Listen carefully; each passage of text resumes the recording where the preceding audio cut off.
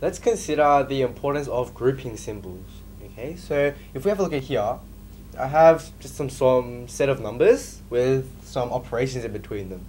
Okay, but depending on where I place grouping symbols or where it is on here, it highly changes the value of my final outcome. So what do I mean by that? So let's say I put my brackets on those two numbers over there, and if I calculate what I have here, it'll give me a result of just 1. Okay, but if I say, for example, put brackets around these 3 terms, okay, and I calculate that, oh, it gives me a -1. Okay, so we can see already from here that depending on the place of the brackets, my values change, right? Now let's just take a look at a couple more. We have this one, and we also have this one. Okay, each of these giving us different values, right? So the one thing I want you to know here is, even though we have the same set of numbers, depending on where my brackets are or my grouping symbols, it changes the value of my answers. So grouping symbols are actually very, very important. Okay, now let's try and take a look at some questions. Now if you have a look at this one, it's telling us to insert grouping symbols to make this true.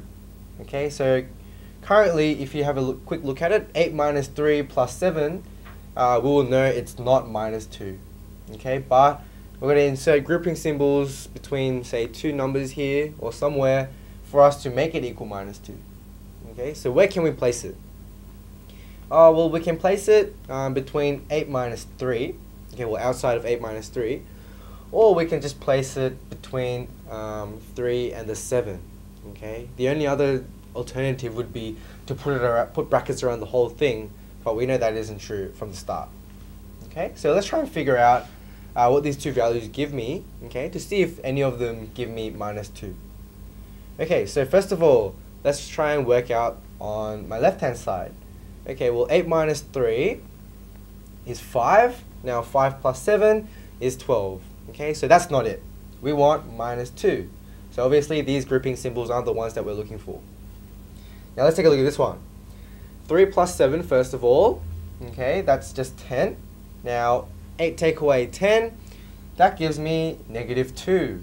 Oh, okay, so -2 and -2. So we found the pair of brackets or grouping symbols that makes this statement true.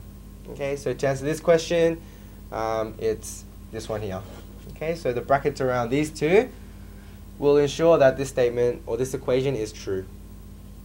Right, so let's try and move on to the next one. So similar question, insert grouping symbols to make true. So we're going to make this equation true by putting in grouping symbols. So where are the possible places that we can place my grouping symbols? Okay, so let's try and put my brackets between or outside of 40 minus 10. And also let's do one more. We can put it outside of 10 times 5. Right, so again, let's try and calculate each of these cases and see if which one of these will give me 150. Now let's calculate this one first. So 40 minus 10 is 30. Right, so 30 times 30 multiplied by 5 will give me 150. Oh, so we already found it. We know that this set of grouping symbols will give me 150. Okay, meaning this is probably not the answer. So the answer to question 2, it's these grouping symbols here. Okay, so that's how we make the statement here true. Okay, so let's move on to question 3. So very similar, insert grouping symbols to make this equation true, and we have a bunch of division signs. So first of all, let's think of the different possibilities that we can place our grouping symbols in. So we can put it between those two numbers over there, or we can put it between the 9 and the 3. Okay, so usually when we have 3 terms, these are the 2 possibilities that we can have, okay, outside of putting it over everything. So let's try and calculate it. So first of all, we're going to do what's in our brackets first, don't forget. So 27 divided by 9 is 3. And now 3 divided by 3 is 1, okay, which is not equal to 9, so that's the wrong one. That's not the one we're looking for. Now let's take a look at this one. So again, we're going to do the inside of the brackets first. So 9 divided by 3 is 3. And now 27 divided by 3 will give me 9, okay, which is the one that we want. So how do we make this one true? Oh, we can make it true by adding the grouping symbols between the 9 and the 3. Okay, so as is there. Okay, so that's how we make this statement true. Now let's finally move on to question number 4. So how are we going to place grouping symbols for this one? We actually have one more term that we had before. We have 4 numbers here, and we want to make it equal to 10. Okay, so let's try and put some grouping symbols in here. So let's first consider putting the grouping symbols outside of 8 plus 4, right? And also let's put it in between or outside of 4 minus 3. Okay? Now let's calculate what we have here. Now 8 plus 4 is 12, and 3 times 2 is 6. Okay, so if we put my grouping symbols here, we're going to get an answer of 6, which is not equal to 10. So this is not the one we want. So these grouping symbols are in the wrong position. Now let's take a look at this one.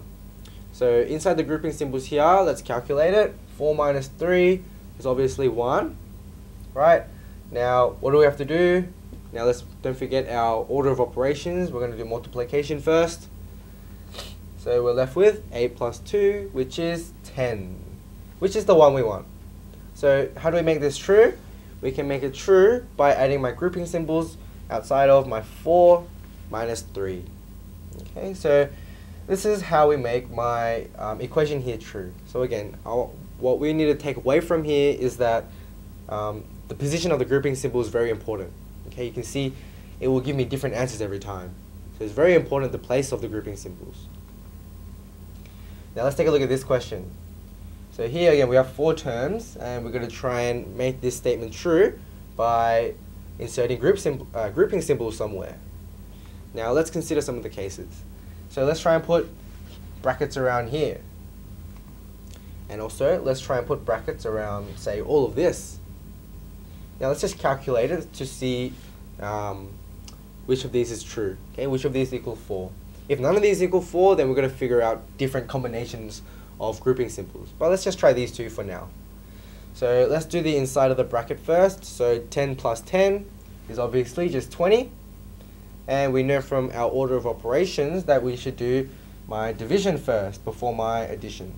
So 100 divided by 20 will be 5. Now 5 plus 5 equals 10. So that's not the 4 that we want. Okay, so these are wrong. Now let's consider the next one. So let's consider these brackets. So we have 10 plus 5.